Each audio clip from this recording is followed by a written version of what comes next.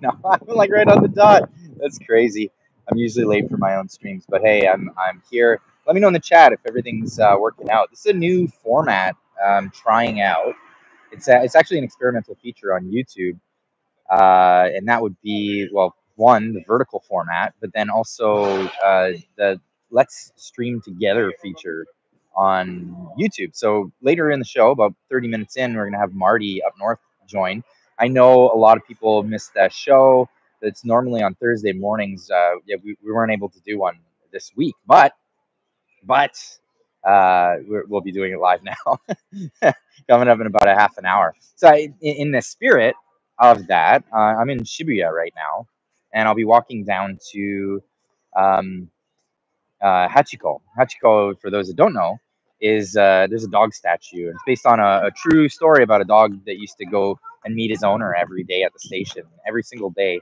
And at one point, the owner of the dog passed away, but the dog still came every single day to meet people, and people fell in love with the dog, and it became a national icon here. And that is still the meeting place here in Shibuya. Is the audio good? Tell me in the chat if the audio is good. I see you guys in the chat. Actually, this vertical format makes it a lot easier for me to pay attention to what's happening in the chat. For real, it really is. Because yeah, the horizontal feature is a lot more difficult. I'll tell you what, though, the phone is a lot more top heavy on the stand here. But yeah, let me know. Let me know, is the audio okay? Clyde, you're awesome. Stay in Japan or come back to Canada. I don't know what to do. Yeah, for everyone that doesn't know the situation, I posted it on Twitter. I've also talked about it um, on when did I talk? I talked about it on the live stream last week, and also with Marty in the previous. Audio is great, good to hear. But yeah, back home in Canada, just before leaving for Japan, we got a great phone call from the landlord saying, "Yeah, you're gonna have to get out in 2 months." So yeah, that's gonna be a big thing. I got some great advice from a lot of people saying, "Hey, make sure that the paperwork's all in order. Make sure that everything's all the I's are dotted and the T's are crossed, and all of that stuff." So that I'll be following up with. I'll make sure that all the paperwork is correct. I'm not moving out just by being told to move out. I'll do it with the correct paperwork in place. It's good to know what your rights are as a tenant. That's absolutely right. This country is becoming Trudopia. It really is. It really is. Unfortunately, Japan, for the most part, has gone back to normal. That's the interesting thing. Now, a lot of people point out the fact that people wear masks in Japan, but they always have. It's just a normal thing because of, and I've been suffering from the consequences of this. They have what they call kafun season. It's a hay fever season, and because of that, it's actually an interesting story. So after the Second World War, they wanted to foster a logging industry in Japan, of all things, right? Because Japan kept buying wood from other countries, uh, Canada in particular, and so what they did was they cut down all these forests and they planted red cedar in a huge chunk of countryside in Japan. And then nobody wanted to be loggers. Nobody wanted to do the job. So now they just have all these giant red cedar forests that spread tons of pollen, unnatural to the area, and a lot of people are allergic to it. It's actually a pretty strong hyperallergenic, and yeah, it creates allergy season in Japan. So it's pretty big thing from post pre-industrial. No, it's post-industrial, but post-war Japan industry. Interesting sort of thing to have come from that whole thing. Uh, there are a lot of excitement in Canada. Yeah, Marty's going to fill me in on a lot of that stuff. I've been trying to keep track of it as much as I possibly can, but I am on vacation. I'm trying to enjoy it as much as I possibly can as well as like figure out what we're going to do for a place to live. Now, the reality of the situation is I live on the west coast of British Columbia, and the town that I live in, the real estate has gone through the roof. It's ridiculous from from when we moved there. We moved there and started a life back in 2011 when we left Japan. Incidentally, just after that big major earthquake. Now, we made our life there, and we watched this housing market blow up. And at the time, I wish I could time markets. I'd be in a lot better position because I saw it as a bubble at the time, 10 years ago, and I thought, no way, a townhouse that's worth $200,000 is now selling for $400,000, and that's going to stay that way. Well, was I wrong? They've gone all the way up to $1 million in that town, which is crazy. I could never have predicted that. I thought the bubble would have popped by now. We tried to wait it out as renters in the market, and it just didn't work out. It didn't work out. So landlord said, you got to go. Rents are going to increase by a minimum of threefold, and that's even with the downsize. So the reality of the situation is we can't live in that town. If we take any place, even on a temporary measure, we'll be digging into our savings every month. We'll be underwater, right? So underwater leads to, well, at what point are you just going to run out of money entirely and then have nothing to get you to the next place, right? I have some dust on my hat going on right there. What's going on? Some maybe some of that cottonwood. But yeah, so if it digs into our savings, and here's the thing: we don't really want to drastically change our lifestyle. Don't want to force my wife to have to go out and get a job, even though I have two jobs. I have two full-time jobs. The wife having to go get a job would take time away from our children, and that's not something we want to bring about. So we're not going to go down that route. We're just going to have to move house. And what we came to the conclusion of is, well, what's the difference between having to pack up everything, leave all our friends behind, leave all the stuff behind, and then go 50 kilometers or 5,000 kilometers? Now, we have the choice of living here in Japan. We also have the choice of living in the United States because I'm an American citizen. So that's, move to Alberta. I keep hearing that, move to Alberta. But Alberta's not doing so hot either. I mean, not hot, that's for sure. But it's also it's overinflated. It's hugely overinflated. And what do you what's the end game on that? Now, are we going to see a bubble pop and then the prices of houses fall? I don't know. Are we going to see builders making cheap homes? Nope. Why would they? The regulatory situation is way too expensive to build homes. It's way building materials is way too expensive. So with that being said, and then also the pressure of this massive immigration into Canada, it seems like there's no end in sight for that. So I see Kukum in the chat saying Florida is a possibility. So is Texas. So are a few other options. So we're looking at it. We're looking into it, and we'll have to, in fact, make a decision rather quickly because that's the thing. The longer we wait, the more it cuts into our savings. It's really a sad thing. What is this? James Corbett. If you think it's best, stay in Japan and do what James Corbett does. Hang out with him. I'd love to hang out with him. I've never actually met him. I've been on his publication during the convoy. He shared some of my videos back in those days. But what's that? Philippines? Personally, I'm heading to the Philippines and Thailand. Well, good luck. Good luck. A lot of people will end up in those areas.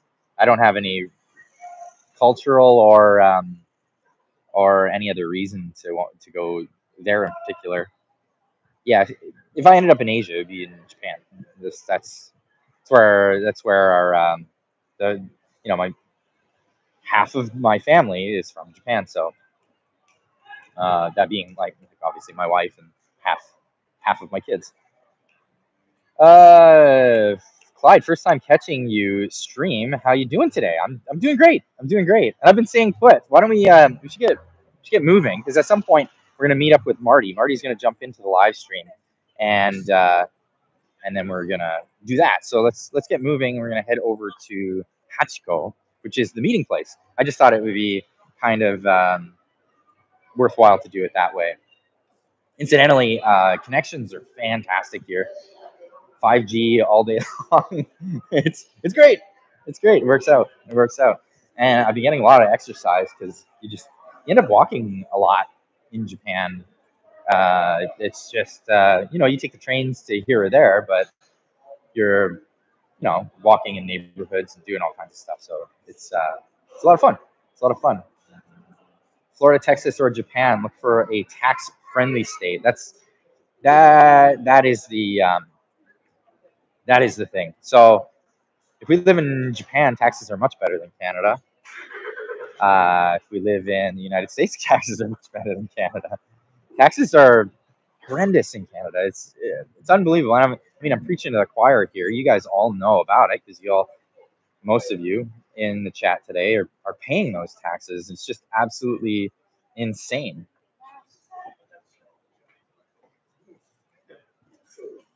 Are you a peon? I don't know what that means. You can almost say everything is 15 minutes away. Suspicious, lol. That's, what's funny is like, there's this whole idea of 15-minute cities, and it really is just like, how do we enslave people?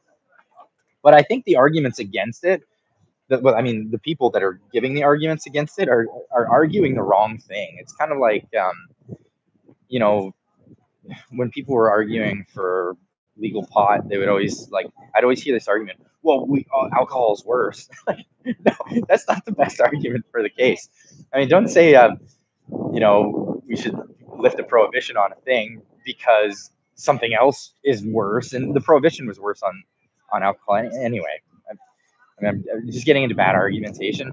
But the idea behind 15-minute cities, like a lot of people that are arguing against them are giving bad arguments. Don't argue against convenience. Everybody wants convenience. That's fine. But the reality of the situation so say, for example, in Japan, even in Tokyo, it is so convenient here. But they'll never lock people down to 15-minute zones. It's just like, that's ridiculous. And why would they, in fact? Because there's no real incentive to restrict people to particular zones. The different areas of town have different niches, and it's I'll often travel out and go to the different places. So I don't ever see 15-minute city stuff taking off in Japan, because everybody loves going and visiting all these different places, and the train system is just fantastic. You just jump on, and it's quite reasonable. That has got to be one of the biggest kebab things I've ever seen. I guess that's what they look like when they first start. Look at that thing; it's massive. Lots of kebab shops in Tokyo. I guess a big Turkish community, and they're very proud of it. I remember one time I was in a kebab shop, and I mentioned to a friend of mine how I miss having gyros, because I grew up in southwestern Ontario, and there's a lot of Greek community there. And the shop owner overheard me, and she got so offended, and she started shouting at me. Said, "No, this is Turkish." And I said, "I know, it's great, and so is other food. Whatever. Chill out." I thought that was hilarious. But yeah, that was an experience.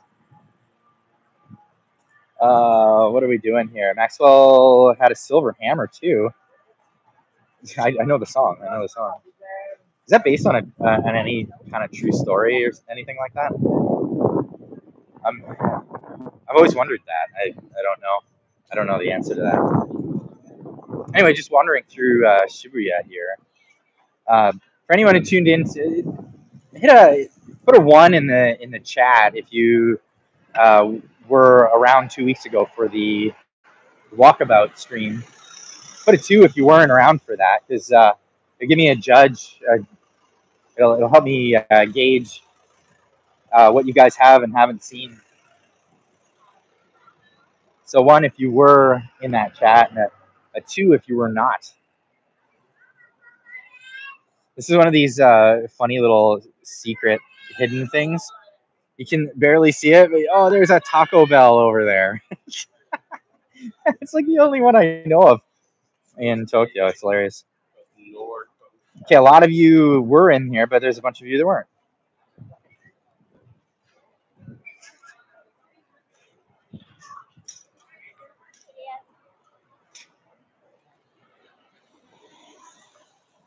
Glad we are dedicated. Thank you. I appreciate that. 138. I don't know what that is. Excuse me. So I was hoping when Marty comes in, I'm gonna have another chat about the whole PPC thing that happened over the week. Apparently, he's unblocked a bunch of them, but he's gone to muting a bunch of the people. For those that don't know, you don't pay attention on Twitter, or what they call X now. By the way, it's a big chain here called Don Quixote. I don't know why they chose that name, but this is the Mega Dome, Mega Donkey. That's what it says there in katakana. Donkey.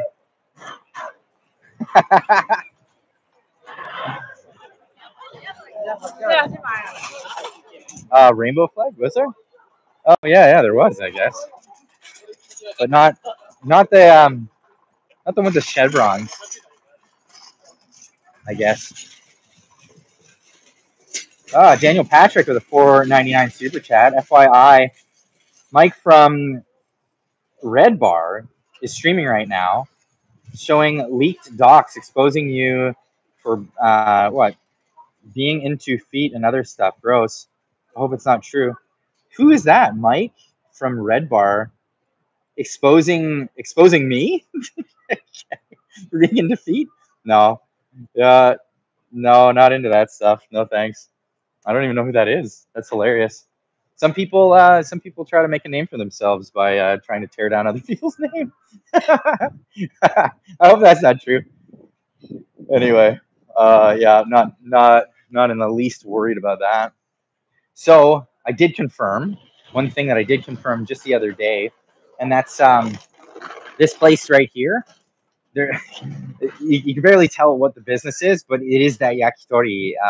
So if you were paying attention to the last live stream, that was the one I was looking for, and it is fantastic. And yakitori, for those that don't know, is a type of just like they look like kebabs, like little skewers, but it's all chicken. It's all chicken, and the good restaurants they'll use every part of the chicken. So like they'll even do what you'd call the offal, like the liver, the hearts, the all the stuff, and it's fantastic. Potato Girl, he, with a $5 super chat, moved to North Carolina or Utah. Not bad prices. Yeah, I've been hearing that. I don't know about Utah. Maybe if I was a Mormon, apparently that place is great for that. No, I'm just joking. I'm not dogging on Utah. We're looking into some places, but I think we're looking more south than that at this point. But we'll see. We'll see. It might be one of those things where we give the U.S. a go, and if that doesn't work out, we'll end up over here. Idaho is based and close. Yeah. And Utah has really good off-roading, from what I hear. I'd love to get back into off-roading if I could. That would be really cool, actually. Okay, we're about 10 minutes from Marty getting here, so I better head on over to Hachiko. That's a thing. Are you not worried about the draft in the U.S.? Nope. No, I'm not worried about the draft. I mean, I'm not eligible for the draft. I mean, my children wouldn't be. At least not at this age. They would have to. My children are quite small.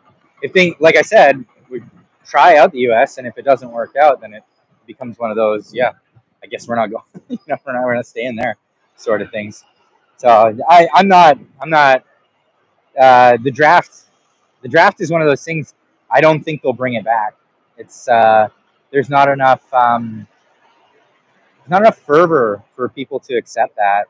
Not like there was, during the Vietnam era. I see that as like a fatal disaster for U.S. government to try to pull that one off. I just don't think that would fly. Upshut. Don't know what that means. No nuke. War makes the draft defunct. Do you like to live in Ontario? I moved away from Ontario when I was younger, and I was happy to get out of Ontario. And I could never see myself moving back there. No, I just couldn't see that. I have siblings that still live in Ontario, and they're still living. I don't know how great the place is. I wouldn't call it something awesome, but I mean, there are good things about it. Toronto's not one of them, that's for sure. Penny D with a $5 super chat. We could have a blackout here. Hopefully I don't lose you. Hi, chat and Marty when he gets there. Crazy blackouts. Why? Why would you have a blackout? Steve's Hyde with a $10 super chat. All the best, Clyde. Here's some for ramen and Sapporo. I hate working Saturdays. I'll check it out in the morning. Oh well, if you're still listening at this point, I am going for ramen, so I am going to take that $10 and I'm going to put it towards that. There's a place over by my friend's house in an area called Daimon, and I'll be going for that in a bunch of hours. But today I'm going for ramen. I haven't had ramen since I got here, which is crazy because you think typically I'd have been a bunch of times, but yeah, no, I'm gonna go tonight for ramen, and then we're gonna hang out and have too many beers, too many wobbly pops. But yeah, it's so weird. It's so weird because live streaming early in the morning here, and it's wobbly pop hour in Canada. Not here, not yet. Not just at this point. Okay, it's starting to get busy. And mind you, it is Saturday morning here, so everybody's off. Everybody's coming to this area to have fun. Lots of seafood, Clyde. Yes, lots of seafood. Actually, yesterday we had a special order sent to the in-laws' house from a friend of ours who has I want to call it a classical place in Kamakura, which Kamakura is a beautiful place. If you've never been or if you've never heard of it, look it up. It's gorgeous. At one point, it was the capital of Japan, as was a bunch of other cities. As you may know, Kyoto at one point was the capital of Japan. Osaka was at one point. Now Tokyo is the capital, and it has been for a few hundred years or so. But Kamakura is not that far away, and everything's very old school and traditional. They have like the giant Buddha statue and all this other stuff. It's really cool. But this one restaurant you go to, they have a very particular way of doing fish. It's really good. But it's an old school technique, right? What they would do is they would dry the fish out, salt and dry them, and then that was a way of storing it. And you think like, okay, well, as soon as you salt and dry it, it's just jerky at that point. No, it's not. And that's the beauty of it. That's the beautiful part about the way they make this fish is they dry it out and then it's preserved, but then they rehydrate it. And it's like it's fresh again. It's crazy. But it's got like the perfect salty flavor to it. and they do these like butterfly fillet, and it's beautiful, and it makes it easy to take the little bones out. But my favorite one is it's called hokke, Hokke fish, and it is just crazy. So right now I'm at Hachiko, and I'm going to show it in the background. I'm at Hachiko, and this is a perfect time to have a meeting because I'm going to bring in the person that came in to meet. So let's get on with this. Add. I'm just hoping for I'm just hoping all the audio works. Marty, can you hear me? You perfectly. Can you hear me? I can. It's coming in just great. I got you in my earpiece, and I was like wondering if this is going to mess up or what. But Marty, check this out. So I have you at this meeting place. It's a famous meeting place in Tokyo, and I walked over here just for the timing that you said you're coming in, and it's called Hachiko. And there's a statue behind me here, and people line up all day long to take their picture with Hachiko. It's a famous dog that this guy he would come to Shibuya Station every day. Like this is like over 100 years ago, and the dog would meet him at the station, and he loved this dog, right? Well, one day the owner died, but the dog would show up still every day, and people would come and feed this dog, and the dog would go off, bugger off, and do his own thing, and then come to the station at the same time every day, and people would meet this dog. It became a famous story in Japan, and so they made a statue, and this is a meeting place where people come to meet. It's really cool. Dude, this is so awesome. I mean, like technology is amazing. Like you're in Japan, I'm in Calgary. We're like 12 time zones apart, and we're like live. This is wild. It is wild. I thought this would be a fun way to end the trip. A little piece of content that we can put out there. Now you can probably see how crazy busy this is right now, and as well as the sakura has been in bloom, and it's kind of nearing the end of its bloom cycle, and the green foliage is starting to grow on the cherry trees. It's amazing. It's just what an awesome time to be here. So by local standards, how busy is it right now? Like, is that a typical crowd? Like, it's that busy all the time? Yes. Well, especially for a Saturday. Now, right now, you can actually walk through the square here. Later in the day, you won't be able to. I mean, it's just like, you squeeze in to get through. This is the famous crossing. I'll turn the camera around so you can see it. This is a famous crossing for Shibuya. It's a 5-way crossing. And people come here and do time lapses and all that stuff here all the time. It's famous. You'll see social media influencers jumping into the middle of the road to do their little social media influence bit. That's the crossing from what was the movie with Nicolas Cage and Johansson there years ago? Lost in Translation. That's a famous crossing from that movie, I think. That was, I think, Bill Murray in that film. Or Bill Murray, sorry, Bill. Who did I say? Yeah, Bill Murray. You're right. Yeah, Nicolas Cage. He's a great actor. I said Cage because I just watched a Nicolas Cage movie. Nicolas Cage is still doing B movies. My God. Yeah, he is. Yeah, he is. Yeah. But yeah, it's crazy. It's hectic, but this is a fun walk that I like to do every time I come to Tokyo and do a live stream while I'm just walking along. This is the first time to do it with somebody, which is really interesting. How many other influencers are around you? Like walking around with a camera is common in Tokyo, right? Nobody's paying attention to you, or what? Nobody's paying attention to me. There's people all over the street doing it. They even get like TV crews that come out and they'll be filming stuff. Like it's constant here. Wow. Yeah, obviously you're 5G right now or something like that. I mean, the quality is fantastic. We got 592 people watching right now. Holy smokes, folks! That's crazy.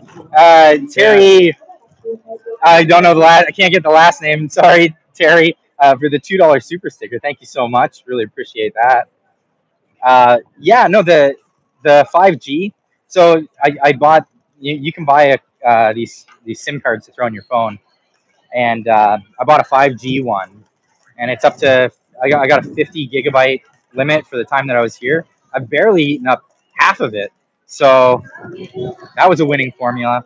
There's some other ones where you get 4G and it's unlimited, but I was like, let's get the fast stuff. Yeah. Good. Well, you're missing some interesting weeks, that's for sure. Have you been paying attention to what's going on in Canada, or? So a bit, and this is why I'm glad to have you on, and I'm doing this walkabout in Tokyo. But I want to talk about what's happening in Canada because it's just crazy. It's It's crazy what I'm right hearing. now. I mean, the dominant story in Canada is that the budget is due to come out next week. So the Bank of Canada or the federal government will release their budget next week. And you know, my prediction is that we're going to have a $600 billion budget for 2024 with about a 75 to $100 billion deficit. And this week the Liberals are like, they've just scattered across the country, just making crazy announcement after crazy announcement after, like, they're throwing money left, right, and center right now. Like it's just raining money in Canada is what is basically the news story right now. What Between I thought was and it's all unusual, what I thought was yeah. really unusual, was the fact that normally before the budget they don't disclose any of this stuff. It's always like after the thing. They're on campaign mode. It's crazy. Like they're divulging all the information that's going to be in the budget before the Yep. budget is even released, and they can even vote on it. So, what do you think their strategy is with that? Just to win hearts and minds. I mean, and then Trudeau was on an interview. A guy named Justin Lang interviewed Trudeau this week. He did about an hour long interview with Trudeau, and Trudeau, Trudeau is as confident as I've ever seen him. I mean, he is literally thinks that he's going to win the next election. That's how confident he is. He's That's deluded. obviously what. Yeah, that's what his advisors are telling him, and he's just he's been to Alberta, money, money, money, and then crazy promise and crazy policies. I mean, for me, my day today started criticizing. Like Freeland today announced that we're back to 30-year mortgages. You know, there's the government solution to the housing crisis is to allow people to borrow longer and just pay more interest. So, you know, I did see that, and I tweeted about that, saying, "Okay, yeah, we'll just kick the can a little bit further down the road. What possibly could go wrong there?" and it doesn't cost the Liberals anything, right? I mean, actually, they're not even the winners on this one. The banks are the winners, but even the banks are only short-term winners, because you talk to any banker who's been in the industry for 20 years, he doesn't want to lend money to 30%, but for 30 years. And by the way, that's the other thing. I mean, the Liberals can say what they want. They're not forcing the banks. They're just telling the banks that 30 years is an option. No bank in their right mind would give somebody who's stretched to the limit at 25 years an extra 5 years. That's just No. that's Well, just asking for trouble. I just look at that as a short-term solution. If you think that the interest rates are only going to be high in short term, so if you think Yeah, that the interest rates are going to drop in 6 months or even a year, you can put your amortization rates up, set back in your mortgage for the next year, and then you still get to keep your property. And yeah, it's going to hurt you in the end because you have more payments, but at the end of the day, you'll be able to drop your payments down and be able to keep your home. Like that's the yeah, short term thing. But I don't think that here's my thought on this. The Bank of Canada is not going to change the interest rates until there's a market change. And the market change would be a lot of people getting out of the housing industry, out of the housing market, selling their homes, prices of homes coming down because flood of these homes going onto the market, and that's not happening. They're not allowing no. that to happen. So the interest rates, they're not coming down, and if I, anything, they need to go up.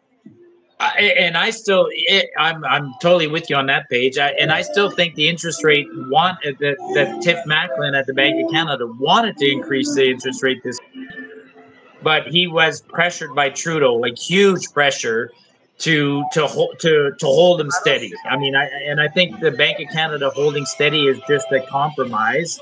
Yeah, I Um, agree. I agree with that. because what they were telegraphing was telling us absolutely the opposite, right? I mean, the Bank of Canada sent between the governor and some of the senior people doing their tour, they were telegraphing left, right, and center that it's too early to start lowering the rates. What one thing I'm really not excited about, but looking forward to, the Bank of Canada's annual report. Bank of Canada is like almost any other corporation, right? Their annual reports are due in April. Last year, the Bank of Canada published their annual report on April 22nd. So I'm hoping that somewhere next week or the next 2 weeks that Bank of Canada publishes their annual report. They lost $5 billion. I'm betting on it. The Bank of Canada is going to announce a staggering loss. Staggering loss.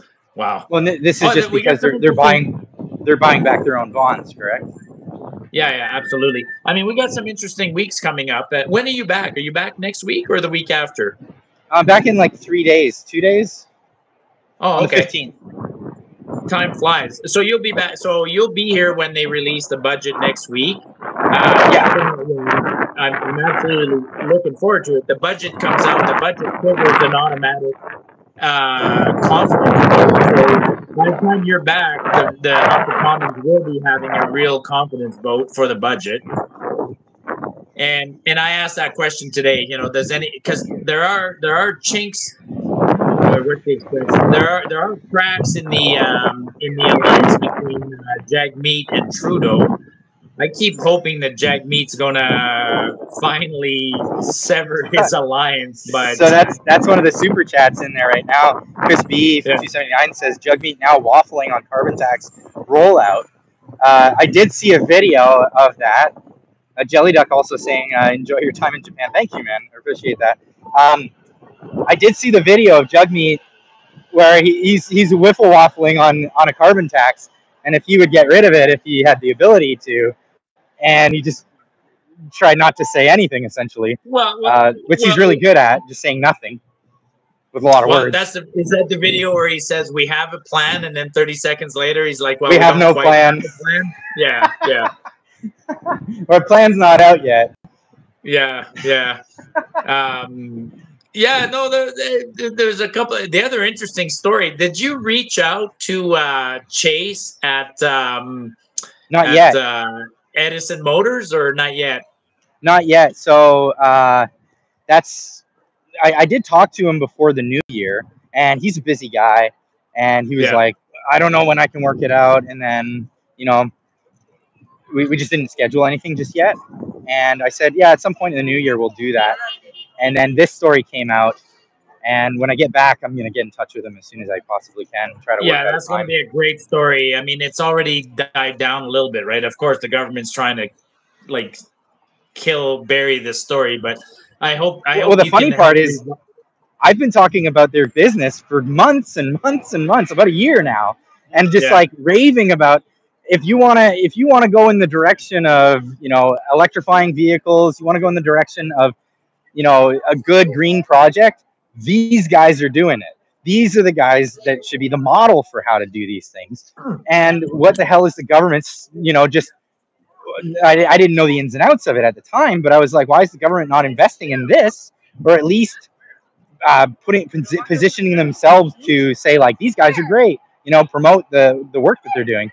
Turns out they were just scamming the people. They're scamming this company that's trying to do exactly what they say they want to do, and they're doing it through the same means as well, not the same means, but similar means to what we're seeing with the ArriveCan scam. You've got this business that's propped up by the government to help people with their grants. Now they help people with their grants, getting a grant from the government. And there's these massive fees for doing it. But they're the same people that are the ones to authorize the grant. And it's so gross. It's the pure definition of a conflict of interest. You can't represent the grantor and the grantee, which is what it's worse. Trying to do. It's worse, Marty. They take 20% of the grant money after you've already paid them the fees, and they award you the grant.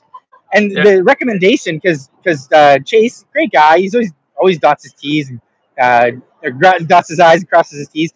He's really on point, and he's made a lot of videos talking about exactly why they do the things the way they do them, and he's fantastic. He's a great guy. Now, he was like, screw it. Why do I need this company? I'm going to save my investors money, and I'm going to just do the paperwork myself.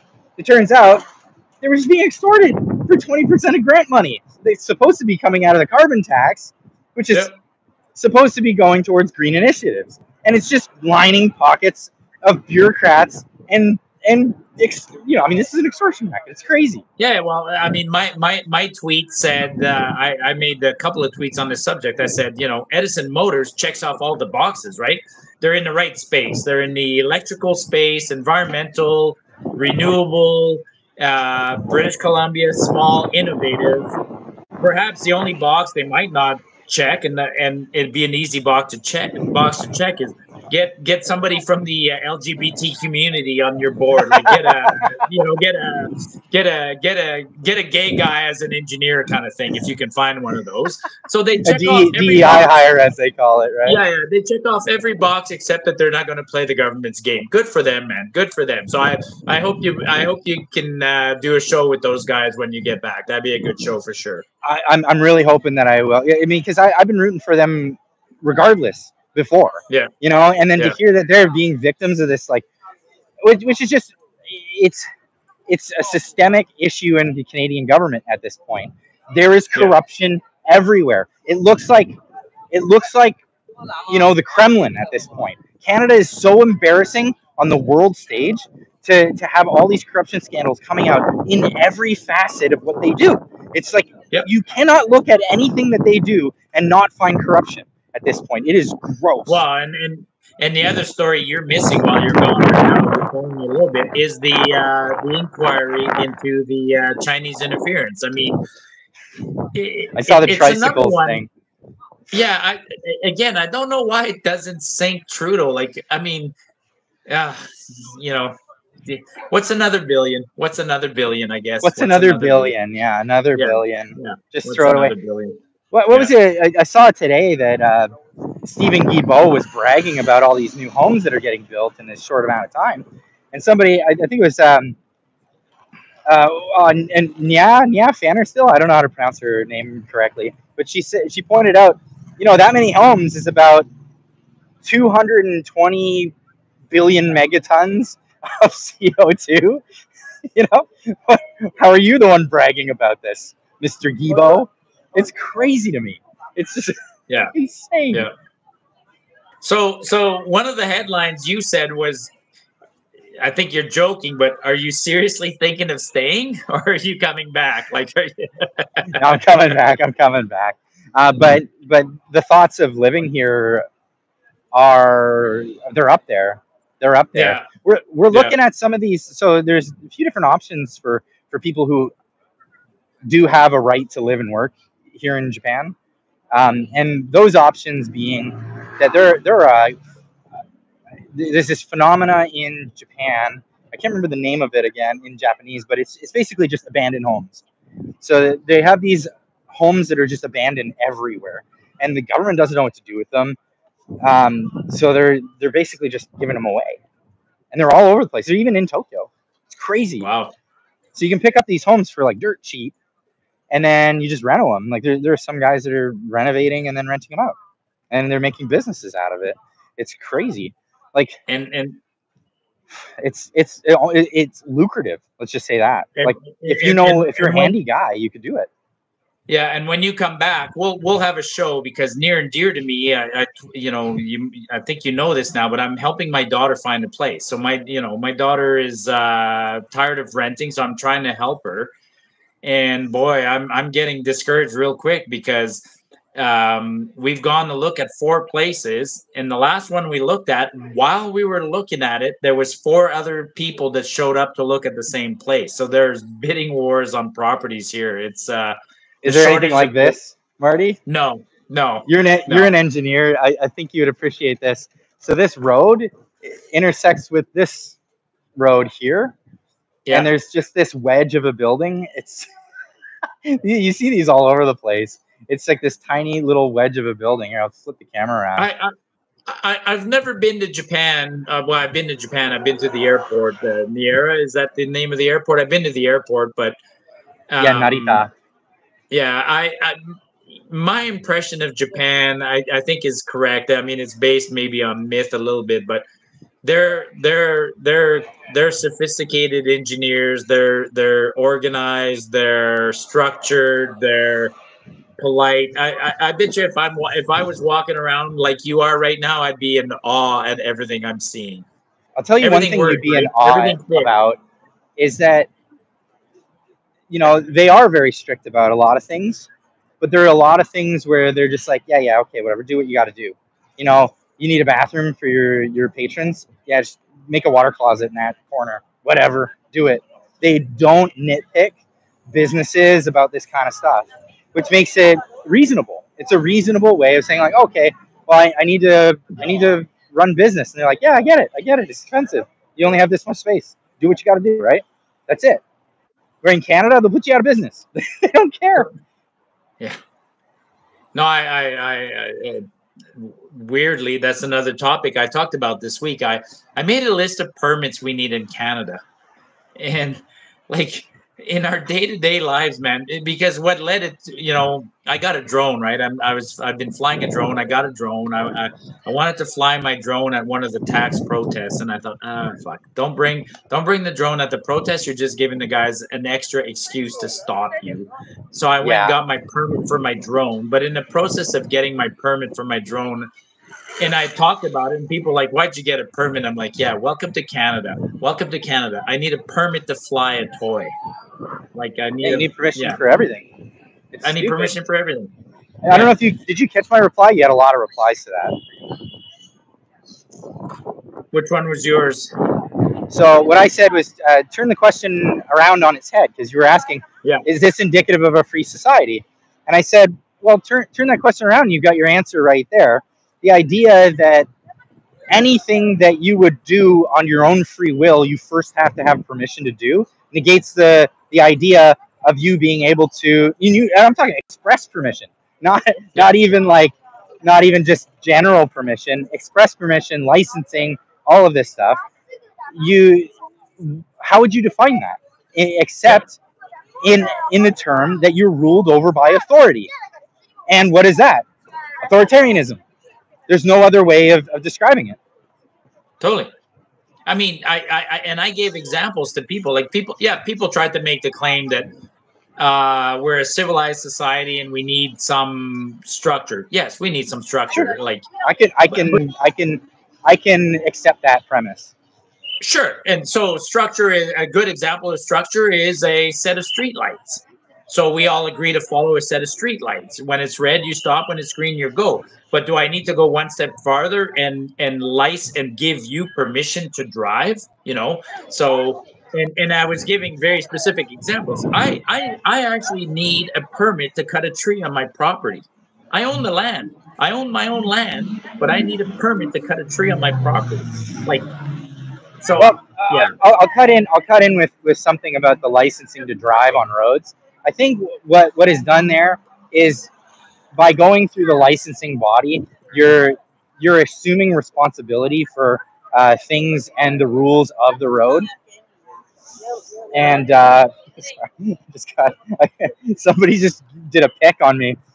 Just stopped in the middle of a spot and I had to dodge. You're assuming at that point that I know what the rules are of the road, and I'll abide by those rules. And if I break those rules, then I'm liable to fines or things like that. So I think, like on a legal structure, licensing for driving on roads, there's an argument for it. Yeah, and I along that line of thought, I would perhaps change the language, right? I wouldn't call it permission. When I'm giving you a permit to drive, perhaps it'd be better worded if it says, "I'm giving you a document that acknowledges that, or that certifies that you understand the rules, or acknowledges, sign here that you understand the rules." I'm not giving you permission. Assumption of liability, I would call it. Yeah. But we're past that. We're past. No, we're way past that. We're talking. You can't cut a new dryer vent in your wall without calling up your local municipality and saying, like, I'm going to put a dryer vent in the wall. Oh, well, why do you want to do that? Why is it any of your business? Shut up. Yeah. Just, give me the permit. So at the end of the day, the way I've practiced is, it's easier to ask for forgiveness than it is to ask for permission, Yeah. A lot of times, and, sometimes they'll come down on you hard if you put down a structure, that's You're supposed to have a permit for a permanent structure. So you dance around the rules. You see a lot of it here in Japan, and they just turn a blind eye to it. I love that fact that like there's regulation. There's regulation for good reason. So, for example, earthquakes. By the way, I'm in a area called Harajuku. This is going to get really busy and it'll be fun. But they have earthquakes in Japan, so building code needs to be up to snuff when it comes to that. But there's electrical code. You don't want fires, but then there's a lot of leeway when it comes to like, well, you're building a restaurant. We're not gonna nickel and dime you on like how you put your sink in and how you put your boiling pots and stuff. Like there's a lot of hole in the wall ramen shops that are steamed out half the time. You go inside, your glasses fog up, and it's hilarious. It's kind of adds to the character of it, but it wouldn't fly in Canada ever. So Clyde, I'm noticing a lot of what I would say is English language on the walls. I mean, give us a synopsis. What's going on? So this is like the fashion district. So you'll see a lot of like pretty girls in skimpy things. Because like right behind you it says sale. Like right behind you right now it says sale. Yeah. Well, they all know what that means. There's a lot of like, English is super common, or even just like English like Roman characters to spell Japanese words. Dorayaki. Yeah. Dorayaki is these snacks. It's like basically two two tiny pancakes with something in the middle. But yeah, they'll use what they call romaji, Roman characters, to spell out certain words, and then for a lot of businesses and stuff, it's cool to have English names for stuff. Yeah, it's more hip, like this place. I love it. Happy Socks. So and then this is Justin Trudeau's place, right? There you go. So here in North America, we'll have a lot of Canadians or whatever will put Japanese or Chinese symbols as a tattoo.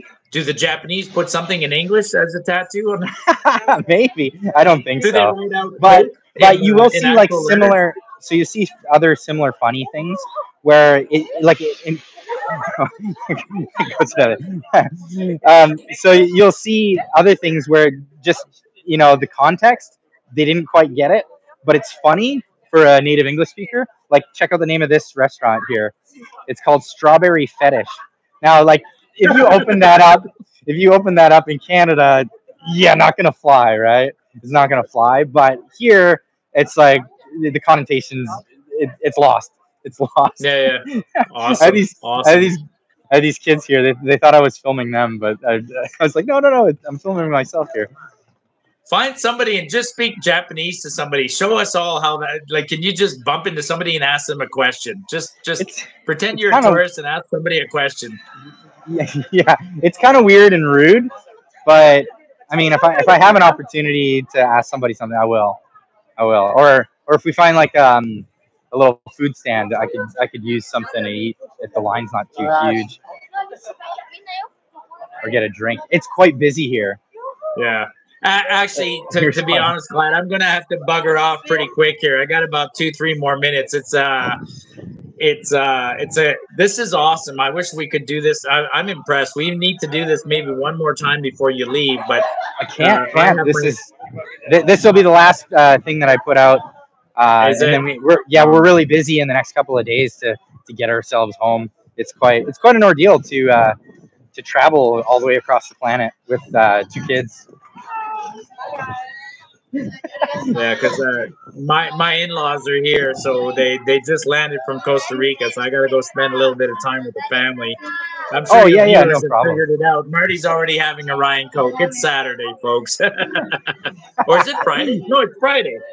It's Saturday morning here. Yeah, it's Friday for you. Yeah, it's Friday night. Yeah, over here it's Saturday morning. So it's almost midday. It's 11:30.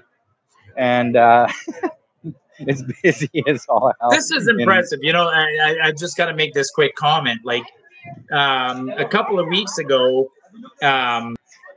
there's a police officer in Ottawa, Detective Gruss. She's having a trial, and it got very popular. Lots of people are going. So the Ottawa police tried to move the trial outside of the main core, went to the suburbs of Ottawa, hoping that it would be less people would drive there. There were still 100 people who showed up, and so the police used the court used the excuse. People said, "Can you showcase the court via Zoom or something?" And the court made all sorts of bullshit excuses, like we can't do it, we don't have the technology. Bullshit, right? Whatever. So that was an attempt. I mean, look at us right now. That's my point. Like, you and I are interacting halfway around the world, having a perfectly valid conversation, and then you got a court who's trying to use technology and lack of as an excuse to not broadcast proceedings. Oh, by the way, speaking of weird events, I don't know what made me think of this. Did you guys hear in Japan O.J. Simpson died this week? Today? Yeah, I did hear that. I heard it was cancer, but cancer came out and said I didn't do it.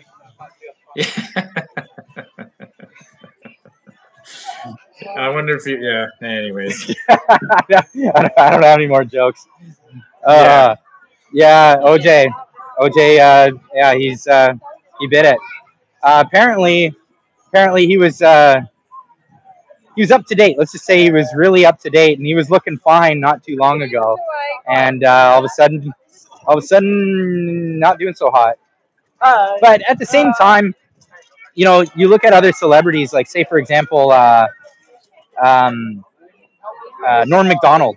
So Norm Macdonald, he never told anyone that he had cancer. He didn't want that, because he didn't want that to be the conversation piece, because then you just can't get away from that. So he told nobody, and then just suddenly he was gone, and that was it. And we're all without Norm Macdonald now. he's one of my favorite comedians of all time, man. I mean, and not only because he's Canadian, but he was different, man. He was a pioneer. Yeah, this is awesome. I'm looking down at the screen. The technology is streaming live. Are you getting a little bit less super chats than usual, or is that because they're not showing up? I'm not sure how that works, but I think it might just be because Canada's poor anymore, man. The carbon tax just went up, and a lot of people are getting hit. I think that's the only thing I can attribute that to, because nothing else is different when it comes to the live stream. And there's quite a lot of people in the chat. We got 723 people watching right now. Now, my live streams were getting up there quite a bit, into some pretty big numbers at one point. But here's the thing in how YouTube works is, after a while, if you haven't posted content in a while, the recommendations slow down. So, a few weeks ago, I might have had 1,500 people in the chat.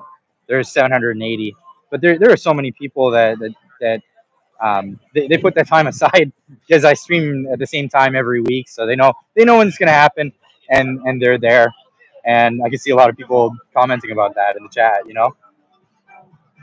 Yeah, somebody just said you missed their second super chat, so sorry, Chris B. Let's acknowledge Chris B. Oh yeah, here it is. He says for $2.79, anywhere but Canada is best option now. So that's the thing. So yeah, kind of getting into that. We're losing our place. We're gonna make sure that we do all the legitimate stuff as it comes to, like, when I get back, I'm gonna make sure I got a proper notice, government form, and if I didn't, then I'll let my landlord know that that's required before we just, like, leave, kind of thing. And then it's figure out where we're gonna go next. Not sure yet. Hey, Clyde, did you get anywhere with your landlord on the fact that you have young kids that are in school or homeschool? Did he cut you a slack for that, or is he still sticking to the same vacancy date? Well, he hasn't made any statements about it. So what I'm expecting is, when I get there, in my mailbox, either there's registered mail with the official paperwork to have us, booted from the place. And if it was just him, expecting that we would just leave because he asked us to, I'm going to call him and say, sorry, man, you're going to have to do it officially. Yeah. And that'll buy us another month there. Yeah, no, because I remember you and I talked about that probably 2-3 weeks ago when you first let me know the news, and I couldn't find a specific clause in BC. The clause does exist in other provinces. I think it exists in Manitoba, but regardless of the notice period, you can't evict somebody who has school-aged children. That's before the school year ends. So I was thinking of your case specifically. I mean, if the guy says, I'm giving you notice and your last day is whatever, May 1st, and your kids are in school till June 1st, that's completely ridiculous. Almost any landlording review board would stand behind you. Evicting somebody while kids are still in school is an unnecessary hardship for sure. Yeah. Now, like he said that it's because he's moving in. I want that in writing, and I want that on an official document, because if you don't move in within 6 months, you're liable for a year's rent in arrears to the tenant that you kick out. So I'm just going to do everything by the book. That's just the way we'll have to play it. But at the end of the day, we do have to move. So we're trying to figure out where we're going to go next. In our town, if we stay there, essentially our rent's going to triple minimum.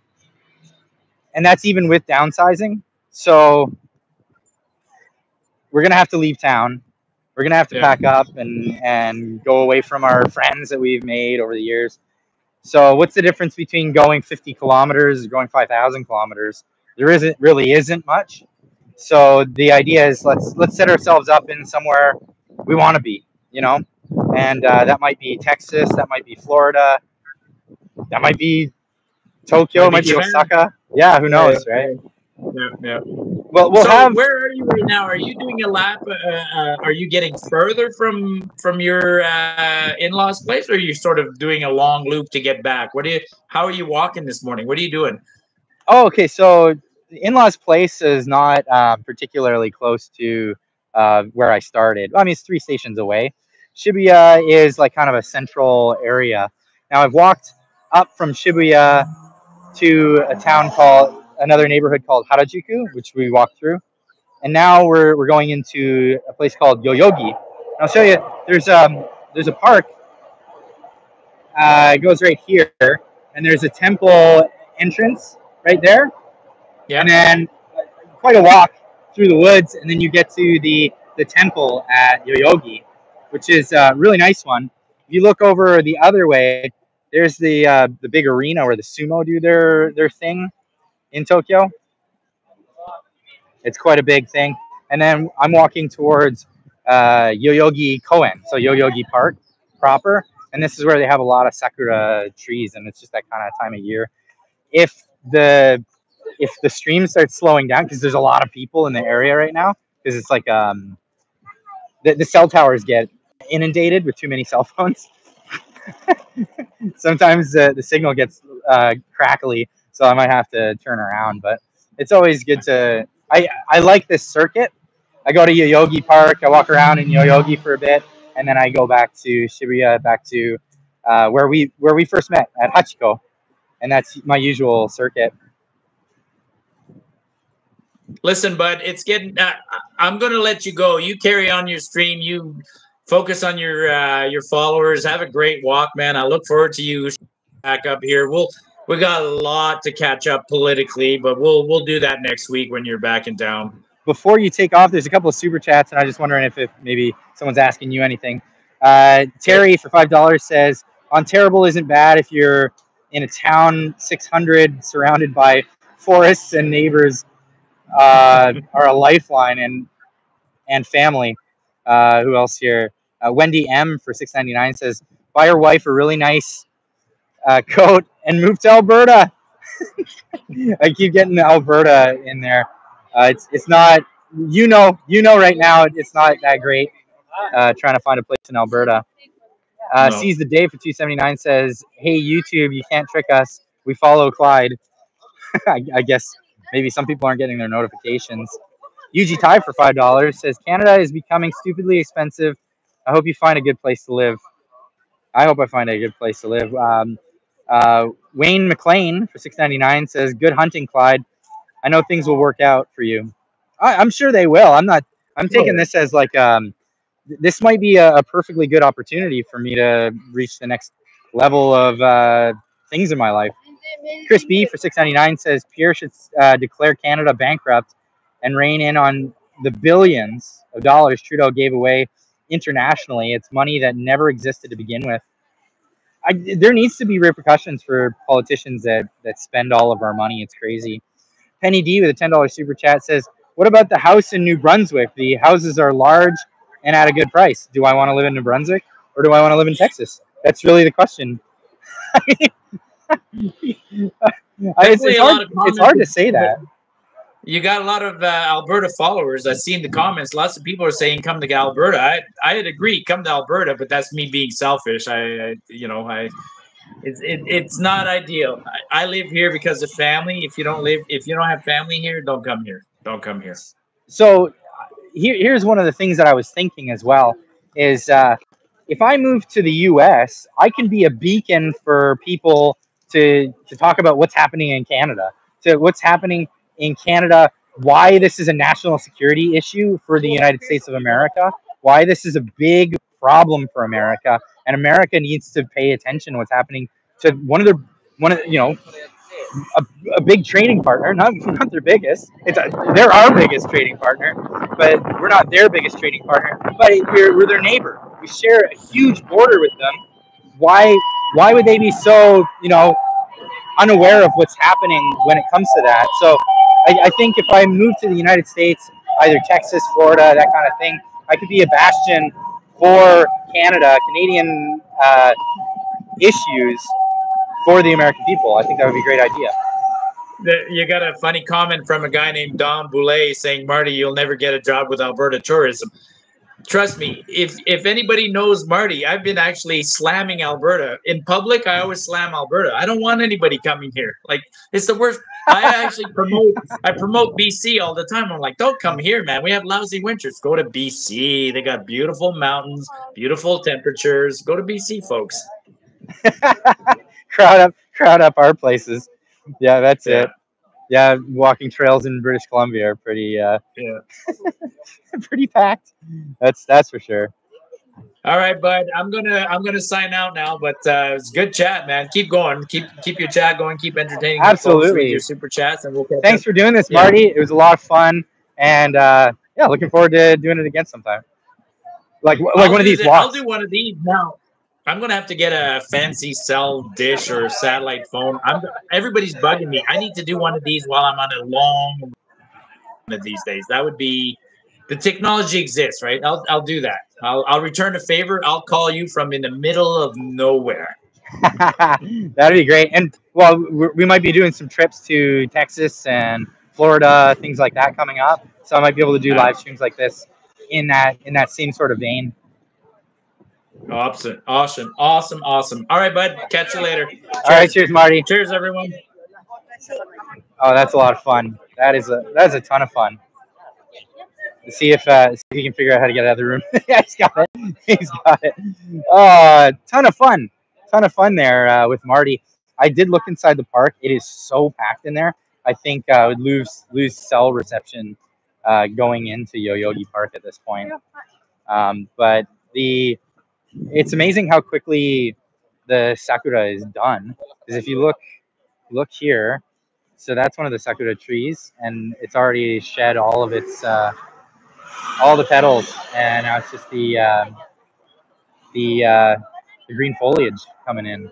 It happens so quick. If you blink, you'll miss it. And if you recall, 2 weeks ago, walked through the park and it was just starting to bloom, and now it's already over. 2 weeks later, 2 weeks, and that's it. Move near the Freedom Factory in Florida. I don't know where that is. Japan main cities like Proto Blade Run. I don't know what that is. Miss you, my friend. Oh, Colette's saying that. Yeah, sakura typically only lasts about 10 days all over Japan. Yeah, it hits different regions at different times. But Tokyo's had its sakura. There's still some that are hanging on to some of the petals, but it's mostly over, mostly done. It's such a beautiful time of year, and it's always, I'm gonna say, like the hardest part for me coming at this time of year is going home and then it being like 10 degrees cooler. Ugh, that's awful. That's hard for me. I love the heat, by the way. It's funny because like even last summer, the in the shop, I never took my hoodie off. People were trying to say on the news it's the hottest summer ever. Now the summer before, it reached 46 degrees in our town in Squamish. But no, last summer it wasn't like that. Trish Pruitt, $2 super chat. Tennessee has no state tax. I keep hearing this. Isn't that where Tim Pool is in Tennessee? I'm not sure. I'll tell you one thing that my wife is worried about, because it's all over the news here in Japan, is that in America there's a Asian racism problem. There's a lot of racism towards Asians, but they don't like to mention where that racism is coming from. Um, yeah, it's not largely your country towns, let's say. But that's a big consideration for my wife, obviously, and it's just consideration for me. We don't want to go where any of that stuff is going on, because apparently it's been a big issue in the United States. But yeah, it's all over the news. It's all over the news on in Japan. Okay, we're gonna be going back through here. This again, Harajuku Central area. I don't know if am I getting myself into something? We'll go for a walk down here.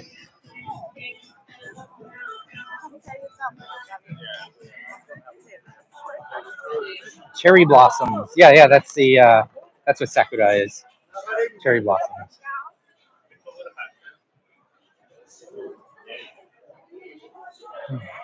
Yeah, it's Saturday busy time, so we'll see.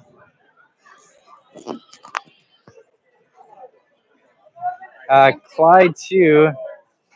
They ever call you round eye? Nah, I've never heard that. I think that's like I think that was invented by round eyes. I don't think that's the thing. So they have a word for foreigners. It's gaijin, but it's actually a derivative of the term gaikokujin. So like gaikoku is like a other country people. Jin is the people.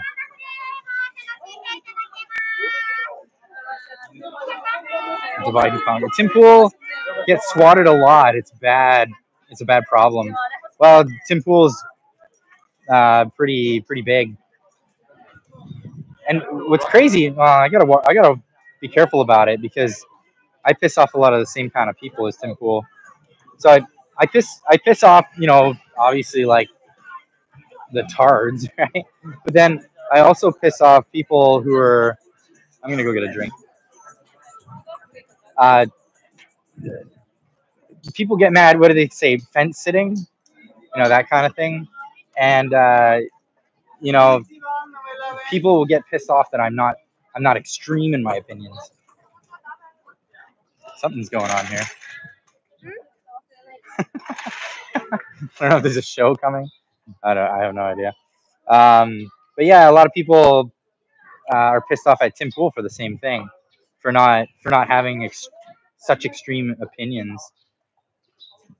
What do I get? What am I gonna get? The options here.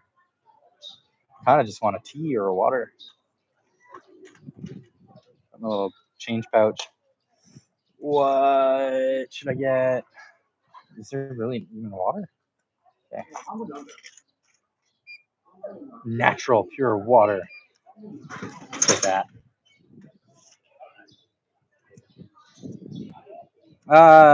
Terry with a $2 super chat. Want Canadians to leave, don't give them satisfaction. Yeah. Don't give them a break. Don't give them a better option. Don't give them. It's what's happening in Canada. It's a shame. I don't want to leave.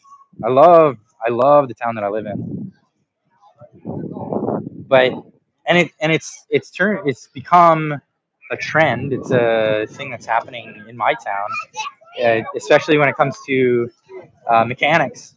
All the shops are losing guys slowly because the cost of living is just driving people out. Lose your rental property. Oh, gotta go. Can't stick around. We've lost so many people. We have a great guy named Daniel at our shop. He's from Chile, and he wanted to come to Canada, make a life with his girlfriend. And they just looked at the reality of the situation and went, "Yeah, let's just go back to Chile. Way easier to make a life." And so that's what they're doing. They're doing right around the time that I'm going to get kicked out of my place. They're leaving. I know a bunch of guys at different shops that have left, all for the same thing. We should all boycott in front of where you live. Boycott what? Like, were you a customer? It's strawberry fetish. I just think that's hilarious. And then, of course, there's a lot of foreigners snapping shots of that. Oh, I'm gonna stop and get a little swig of my water.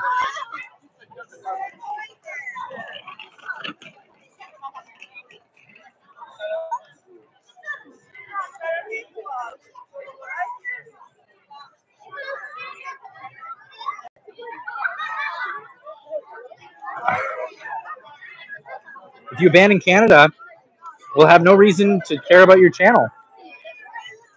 If that's how you feel about it, obviously, I mean, everyone has a right to feel the way they want to feel. If I have to leave Canada, it doesn't stop me from talking about Canadian issues and what's going on in Canada. But yeah, that's the thing. Somebody with a $4 super chat and the message retracted. Okay. Thank you for the super chat. Appreciate it.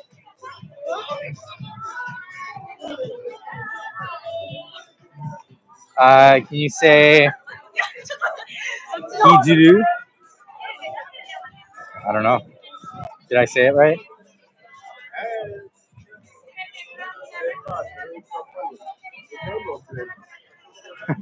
They have a lot of these catch guys from I want to say Nigeria. I think that's the accent that I'm hearing.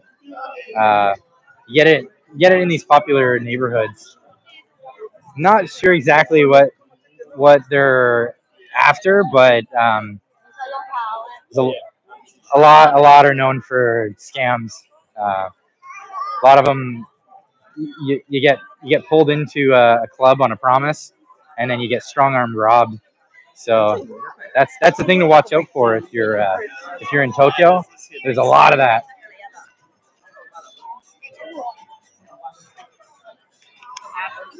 And that says, I wouldn't abandon you, Clyde. Would love to follow and see how things are where you go. Yeah, there you go. So yeah, I mean, everybody's got their prerogative.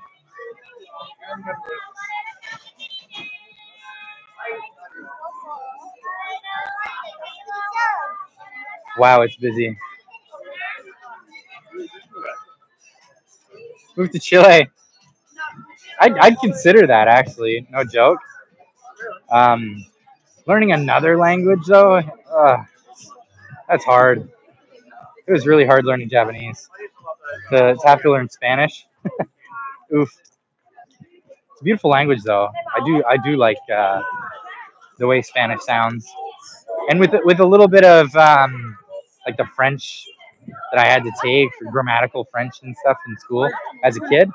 I think it might be helpful to understanding how to put sentences together in Spanish. But yeah, wow, trying to figure that out. Another language. Ugh. I don't think I could do that. Wow, we're at a crawl. I gotta find a back eddy. Gotta find back eddies in the crowd. It's kind of like the same technique that salmon use for swimming up the waterfalls. Off the beaten path.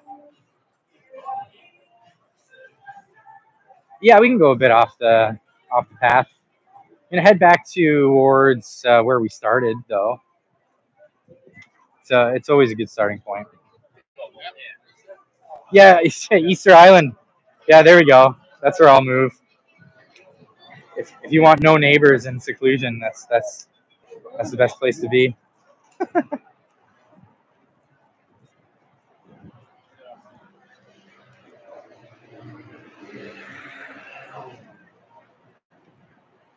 All right, here we go. So this week there was another thing that happened on Twitter that I thought was, I mean, funny, but I did get annoyed, and it led me to make a post that where hilarity kind of ensued. I don't know what triggers it, but every once in a while I'll just put out a tweet or something, and then you guys know it. You guys know it if you've experienced it before. But the PPC bras will just inhabit your replies and make blanket accusations that are just completely untrue and have no basis in, like, let's just say they'll erect this like straw man of you and then proceed to like beat up on that straw man, and while you just like sit there and watch it happen. It's hilarious. I mean, I've been accused by PPC bras of all kinds of stuff, being a shill for the Conservative Party, being this or that, having this opinion, having that opinion. If you wanted to know my opinion, you could just tune into my show and you can learn about what what I think. And it's funny because I've been in spaces and stuff with some of them, and largely quiet until it gets to the replies. It's I think it's a Twitter thing. I used to call it having an intellectual conversation with an angry chihuahua behind a chain link fence. That's that's what it feels like anyway. On that, PPC is brought to you by the WEF. Yeah. So here's the thing. I sympathize with people who want the PPC to be a thing. But these are the people of no compromise. They're the people of just kind of denying the fact that there is another entire demographic of the population in Canada that disagree with the premise of that. And rather than trying to win over people that disagree with them, what they'll try to do is just shame you and give you purity tests in your own community. And I'm talking about, like, a lot of the things that PPC people talk about, I agree with. But if I don't toe completely down that line, then it's like, you're impure. We must attack this guy. And I think that's just such a giant waste of time. Instead of going after, I don't know, the New Democrats, or instead of going after liberals, or instead of even approaching people who are maybe new to politics. And a lot of people who are new to politics, a lot of people who are new to the whole concept, tend to lean lefty, and it's because of the school system, it's because of all of that. Why not target those people? Why not try to get in touch with those people? Instead, they want to find people that mostly agree with them and then try to own them in the comments or whatever the case. It's ridiculous. So I put out a tweet that was a bit of a, I guess I was goading it on, because it's great, because it's like, oh, I can figure out who I want to make sure I can figure out who I don't want to follow. You know what I mean? Of all the people that I might be following. But I put out a tweet saying, what exactly did I say? I said, because I can't give my opinion on the internet without the PPC bras flooding my, look at that car, without flooding my my replies. I said, let's have a riddle. Let's do a riddle. And I said, an elected PPC member of parliament, the Easter Bunny, and the Tooth Fairy walked into a bar, and the bartender says, and the replies were hilarious. The replies were hilarious, because obviously the answer is, the bartender said nothing, because none of those people exist. Sorry for any of you that believed in the Tooth Fairy, but Daniel, the $5 super chat, that was me who reacted to the $4 super chat. Oh, retracted the $4 super chat. I don't know what happened there. I'm watching from the Philippines, originally from New West, British Columbia. Oh, well, thank you for the super chat. I appreciate that. Thank you, Daniel. So yeah, I put out this this thing, because I mean, at the end of the day, here's what it is. The PPC, they started off with the good concept.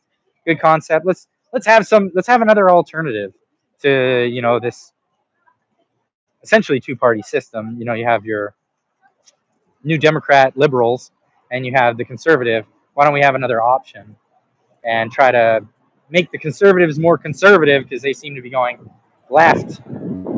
Well, the truth of the matter is that the Freedom Convoy happened, and a lot of the left elements of the Conservative Party are gone, or they a lot of them, not all of them, but it's trending in the right direction.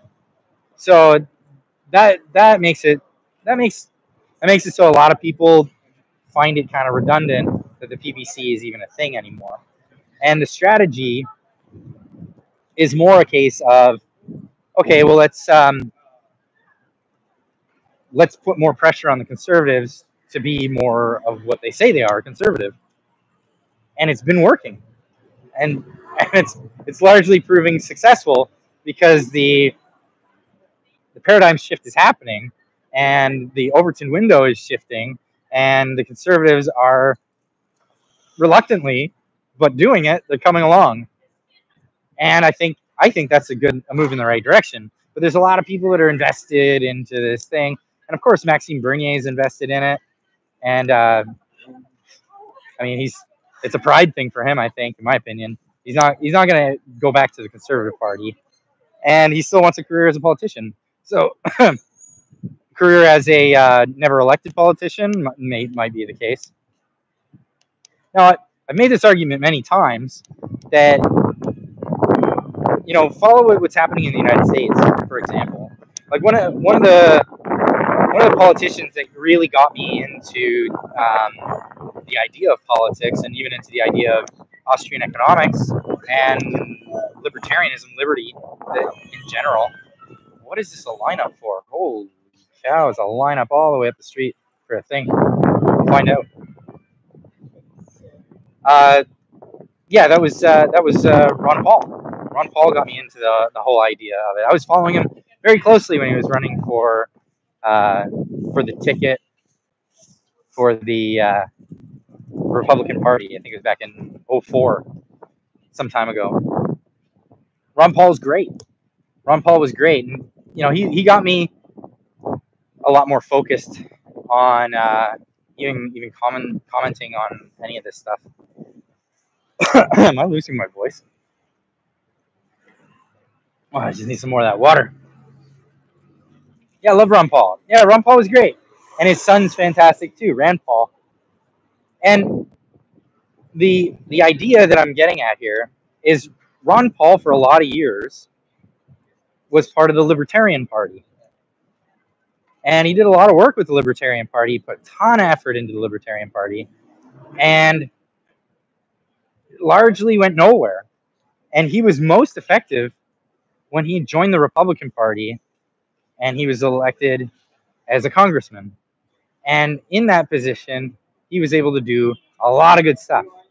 And his son, Rand Paul, as a senator in the Republican Party, has been able to do a lot of great stuff too. So there's this idea that, oh, well, you can't do anything with this the machine, right? They call it the uniparty. Well, there's proof right there that you can, even if it is a uniparty. And the Republican Party is that. There are tons of rhinos in the Republican Party, just like they're, what do they call them, chinos? Conservatives in name only in the in the Conservative Party. Yeah, it's true. But reality of the matter is, you're probably going to have more success if you use the infrastructure that's already there, rather than, you know, I'm going to take my ball and go home kind of mentality of, I quit, I'm making my own party. It doesn't seem to be working. It hasn't worked yet for Maxime. And the problem too with the since the shift is that, have you ever heard the song by Sloan, Coax Me? There's a line in that song that I just love, and it's always stuck with me. Chris Murphy in the song sings, "It's not the band I hate, it's their fans." and it's that sentiment that's just always stuck with me. There are so many people in the that are supporters of the PPC that behave like the what would you call it? They're like the Jehovah's Witnesses of the political movement in Canada. Puritanical. You have to go along with everything that they say, or you're the enemy. It's ridiculous. It's ridiculous. You need to be able to have civil conversation with people that even you disagree with. And there are some people, especially online, that I completely disagree with. And it's funny because a lot of these PPCers, I don't fundamentally disagree with them. I just might disagree on this or that. And largely it's strategy. It's a strategic thing about who to vote for and whatnot. So it's sad, actually. It's sad to watch happen. But, you know, people say, oh, it's a tired old trope, the idea of the PPC dividing the vote. Is it? But not only that, it's divisive. It's divisive in the conservative movement. And here's the thing: I never associated myself with conservatism. I've always seen myself as liberty oriented, like a classical liberal, libertarian. So, you know, conservatives are allies in this at this point, but I'm not particularly tied to that. But it looks like they're moving in the right direction. Not only that, they seem a lot more malleable. And, you know, malleable can be a flaw or it can be a good characteristic, depending on where you're at on this. Because,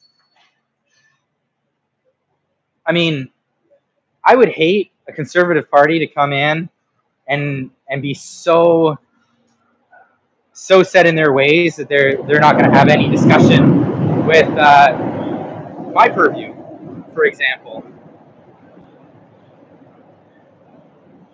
But that's what the PPC guys are asking for. They're asking for a group that's completely unwavering.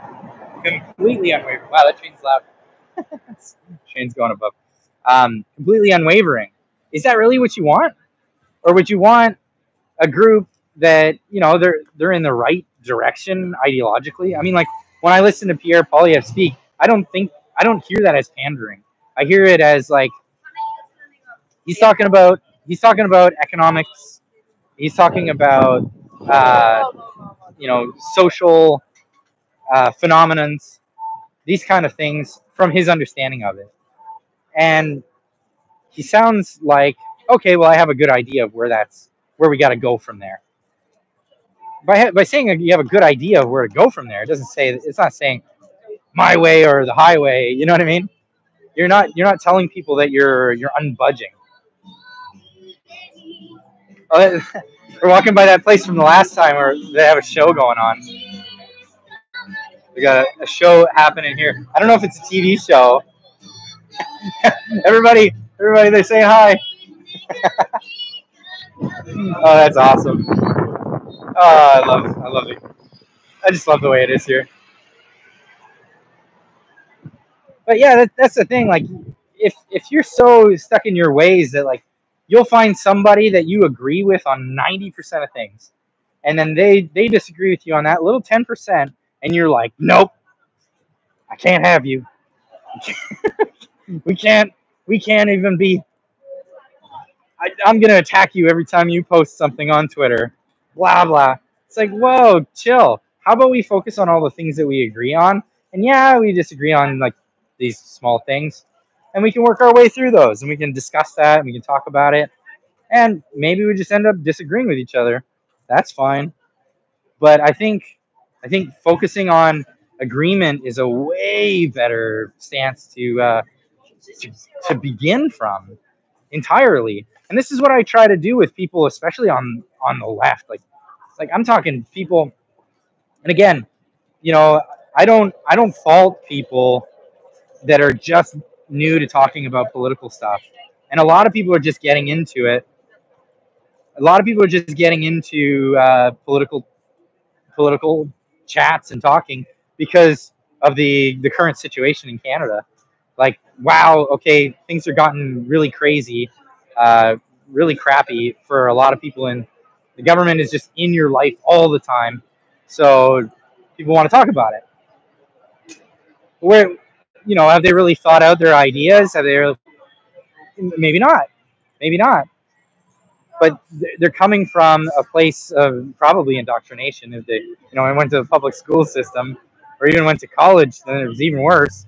So tread lightly, man. Don't just like as soon as somebody says something that you disagree with, like, oh, I don't know, because a lot of people have this stupid sentiment that like UBI would be a good thing. That's a stupid sentiment in my opinion.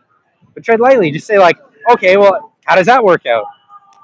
Okay, so we're gonna give $2,100 a month, which works out to be like, I can't remember the numbers. It's something ridiculous, like something like $20 trillion. I'm gonna go up this way, like $20 trillion a year. It's more than we ever spent ever. But we're just gonna do that, and somehow that's gonna work out. So you just walk people down the road that they're saying we should walk down. Just do it. Because I love how Jordan Peterson talks about this. We have the ability to forethought so that our ideas can die so that we don't. So take that thought experiment and say, okay, well, we're just gonna give away $20 trillion a year so people can spend it. Well, what's gonna happen then? First off, well, we're just gonna overinflate the currency immediately, and then the currency will be worthless. And then those dollars the dollary dues that you're giving to people are worth nothing. Oh, okay. Well, that's kind of redundant right away. And if people disagree with you, say, okay, well, let's walk through it. We'll talk about this, Instead of just throwing them out the window and saying, oh, you're an idiot, blah, go, give them some stupid insult on Twitter. Funny thing I find is the insults on Twitter, they're really there to appease the person that's throwing out the insult. And it's like, wow, you really need that. You really need that right now, don't you? You need that moment. That moment that you get that dopamine hit from owning somebody on the interwebs. I just, I don't need it. And the funny thing is, like, maybe my Twitter hasn't blown up that much because I talk to people like I talk to them in real life on Twitter. It's funny, and I don't like to just throw out insults. I will insult people. Don't get me wrong, if they're deserving of it because they've been insulting me or whatever. But I won't be the first to throw insults out like that. I try to talk to people as if I'm talking to them, face to face.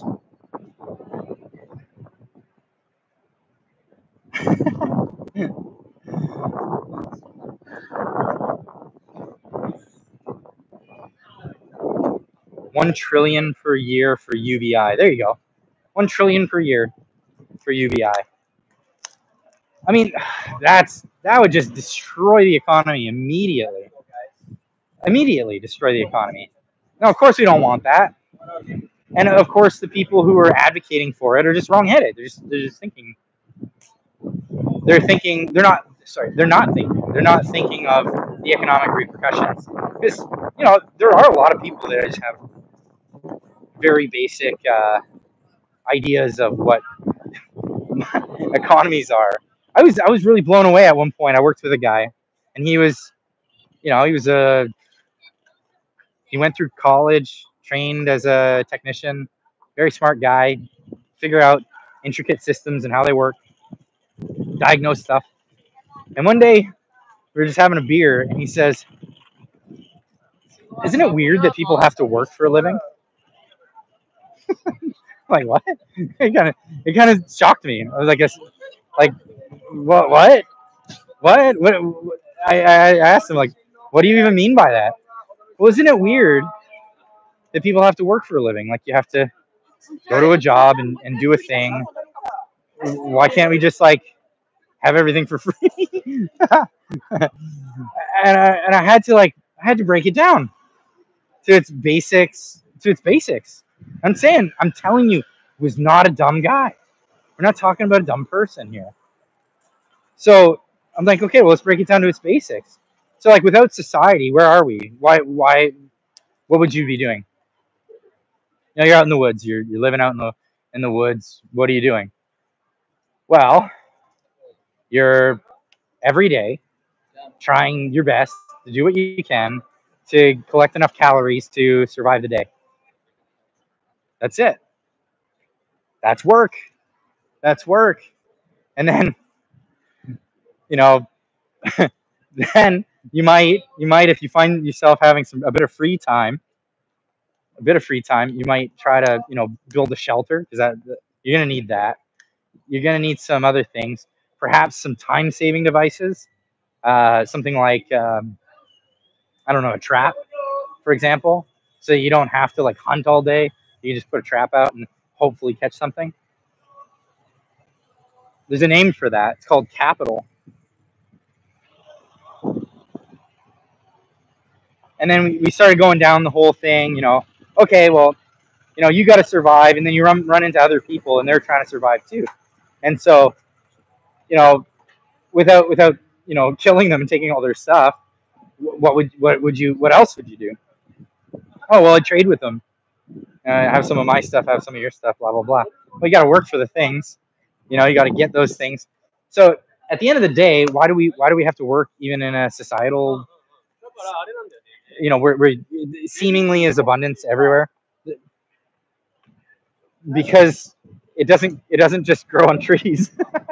At the end of the day, everyone's got to contribute somehow, or else no one will contribute at all. It really is that concept of UBI, and that's what would happen with the UBI, which is unfortunate. We ran this experiment. We really did with CERB. We told a bunch of people you don't have to work; you can just stay home and get a paycheck. And in fact, if you work, you won't get that paycheck. So just stay home. And what a lot of people do? Well, I'll tell you what a lot of people did. They didn't just stay home. There was a bunch of people that did stay home, but I know a lot of people that the first thing that they did was they figured out a way that they could do the work that they were already doing, but do it under the table so that they could double dip and get a paycheck in both ways. Yeah, not kidding. Oh, okay. So not only are we going to disincentivize people to do work, but the ones that are willing to do work, they'll do it plus fraud. You know what I mean? It's yeah, it's awful. And then what happens from there? Well, a lot of people look at that and they'll look at it with resentment, and they'll say, "Oh, I'm not doing that. Why would I? Why would I put all that work in? Well, these other people aren't putting work in." Yeah, it breeds animosity throughout society. I wouldn't want to bring that about. Anyway, I'm going on a rant. Holy cow!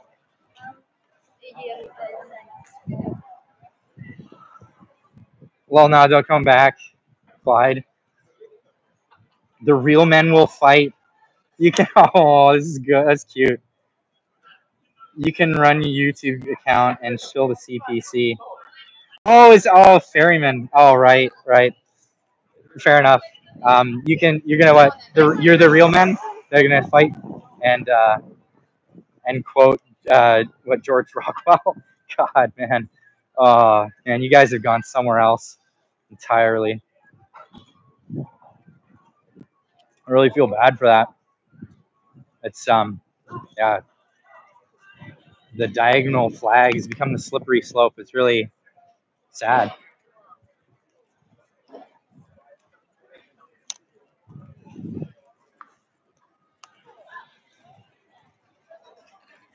Freeman's a troll. No, I know he is. It's hard to know when he's serious, but some of the stuff he's been saying is seriously. What I would say is like, it's not so much harmful to a bunch of trolls like that. That's. I mean, whatever you want to damage your own reputation. That's fine. It's the putting yourself in with other people and then uh, in a situation where you know that the the left loves to use guilt by association, become that association to destroy all of the people around you that have been doing good things. It's that's another one. Takes the cake.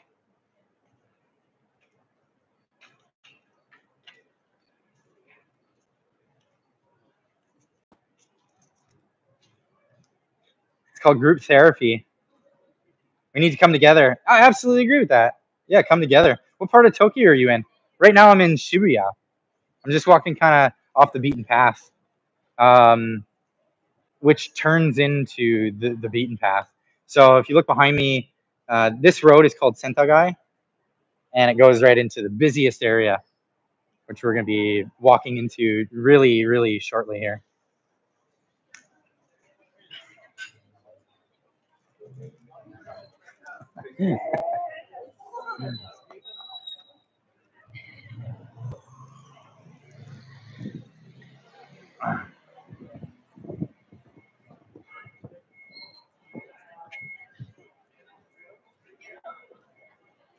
Oh wow, yeah, the chat's getting spicy now. I love that's something else.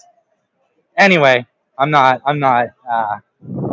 worried about words like that. It's typical, because I see it a lot. So I've had it now. So both PPC bras and the I don't even know what you call them, Diagolon slippery slopes have both come after me, and it's because I want to engage with the political system in the country, and that's fine if you disagree with that. But instead, it's become okay. Well, you're not a man. I love those. You're not a man if you don't say really, really awful things about particular racial groups. Yeah, I'm not gonna buy into that.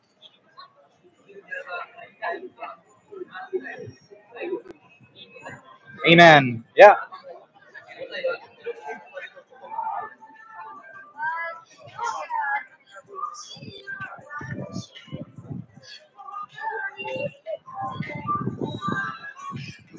Do I know Ikebukuro? I do. I do. We were close to there last week. We went to Shinjuku. Me and my buddy Haynes. That was fun. Such good food in the area. Really good food. And today I'm meeting up with Haynes again. He's a friend of mine, and we used to work together when I lived here in Japan. And I don't know if you guys are hearing that. I hope that doesn't kill the stream. The copyrighted music.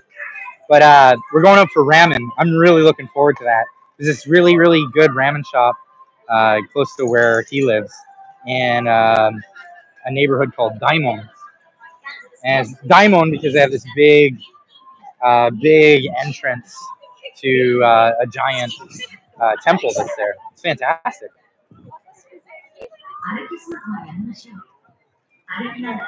Slides in the future. That's right. I'm streaming to you from tomorrow morning, Saturday. It's just afternoon now, so it's tomorrow afternoon.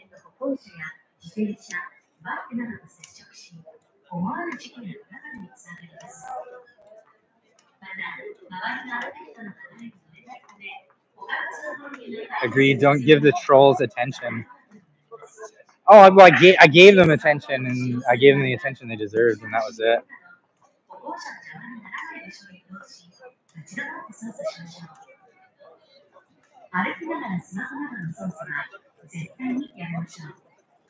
Yeah, if our ancestors could survive the Depression and rebuild, yeah, we could do that. Yeah, I rode my DeLorean to Japan. Yeah, I wish it was that easy.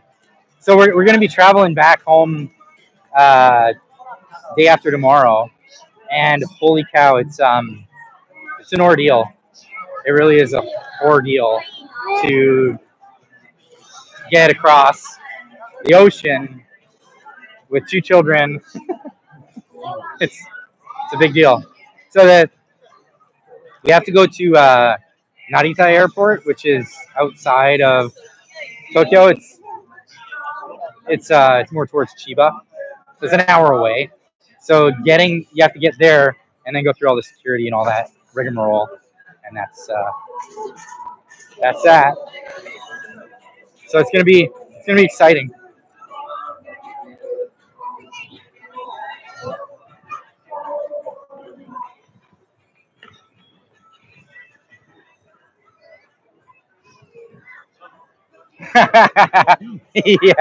yeah, that was the announcement.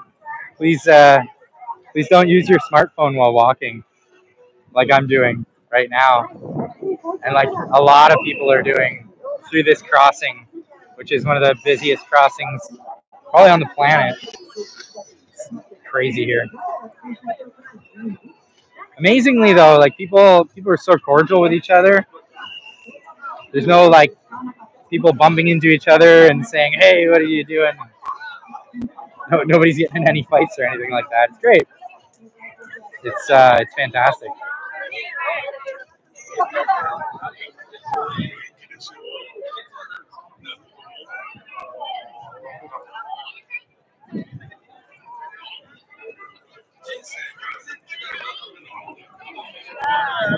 In Shibuya, that's such a crazy area. Yeah, and we're going back to Hachiko, well, not where the stream started, but where I started with Marty.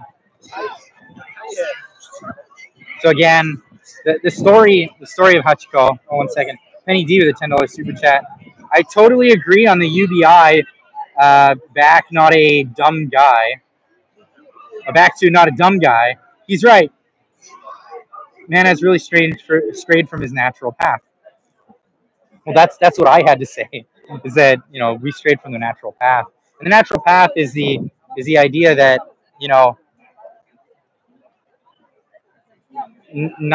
there's no free lunch. Like there's no such thing as a free lunch. You've gotta do your part of the bargain. Now, what's going to be your part of the bargain? I don't know. That's up to you. That's up to you to find, and that's what I really admire about the market economy is that people can find different little niches and fill those niches, and it's fantastic.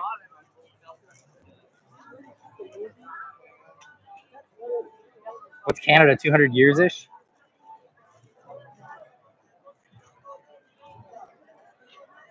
Yeah, earn your stuff. Yeah, and at least well, I use all kinds of fulfillment in that. PBC bros are annoying. Yeah, I've been learning that. Daifeichu with a $5 super chat. I love Japanese tools like Vessel. If I were there, I would bring back some home. Please tell me you got at least one. I did. I got some tools. Maybe not as many as I would have liked. Because yeah, there's a lot of good stuff. Waniska with a $10 super sticker. Thank you so much, Waniska. Appreciate that. Stay in Japan. Lived there for 9 years. Loved it. I lived here for 3 years and I loved it. And it was difficult. We moved back home to Canada. Well, I say back home for my wife. Tokyo is back home. But yeah, we moved. Have you already gone to Akiba? I haven't. I haven't been to Akiba this trip. And I was wondering if maybe I should go there during the day today. Maybe. I might do that. I'm meeting up with my buddy Haynes, as I said. But he's working today, so that'll be around like 5-ish. I'll visit, but I'll never live. Yeah, that's fine. It's a great place to visit. Awesome. And this area is undergoing a bunch of construction. Our local borough is also going under some crazy construction. Lots of new stuff coming up. How long will your flight be? It's typically about 9 or 10 hours. How many miles will you walk today? So last time I did a live stream, I ended up walking. I walked a bit more than today, and I walked 20 something kilometers that day. But I did a bunch of walking afterwards, so I don't know. I think this one's got to be around 10K. I probably walked around 10K.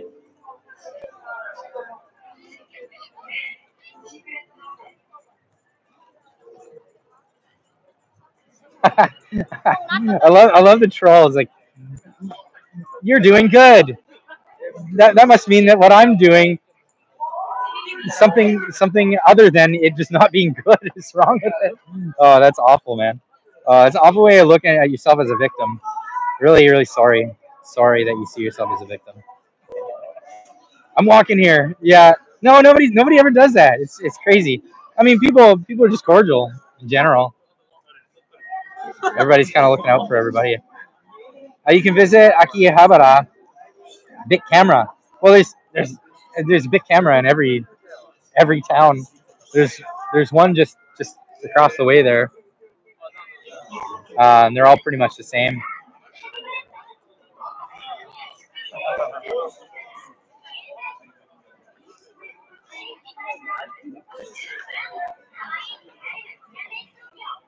They're jealous. Yeah, I know.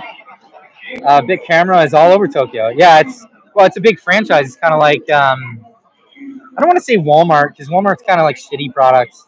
It's better products than that, but it's like a department store sort of thing where you'll get you get top notch stuff.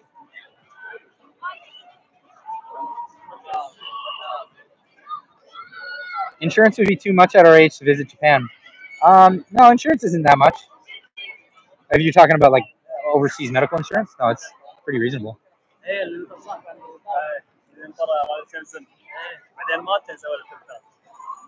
Have you been to Sandwich?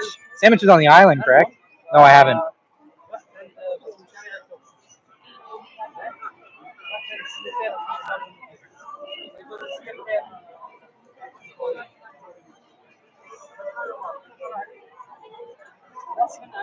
All right. Have you been to Tokyo Hands? I walked by one about 20 minutes ago. Yeah, Tokyo Hands, another department store. There are so many department stores.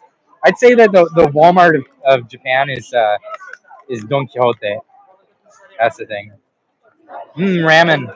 Yeah, I love ramen. Also, one of the best fast foods if you're in for a cheap bite and you want it is any one of the donburi places. So Yoshinoya, Sukiya, Matsuya. It's just so cheap. It's so unbelievably cheap. $3, $4, and you have like a quick little meal, and you're in and out, and it's fast, and it's just all about the convenience.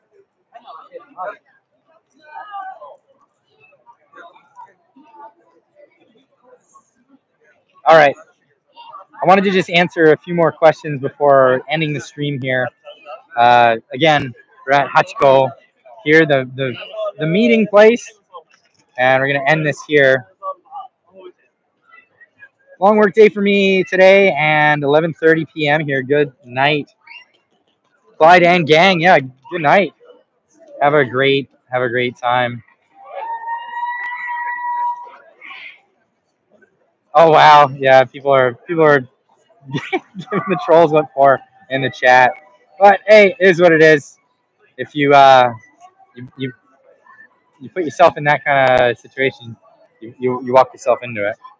Anyway, so I probably won't hear from you guys, or you won't hear from me until we get back into Canada. We're gonna have a couple of more days before we do that. So it's been fun chatting with everybody, and probably go do voice only chat in the Discord. But I didn't walk until my phone died this time, so it'll be possible. Clyde, thanks. Have a good trip home. Yeah, thank you. And yeah, anyway, it was a really good stream. Thank you all for joining. Where is the thing to turn it off? New to this format. Nope, that's not what I was trying to do.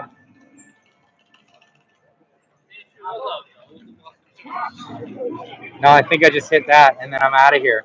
All right. Safe travels, everybody. Have fun. And I might see you in the Discord.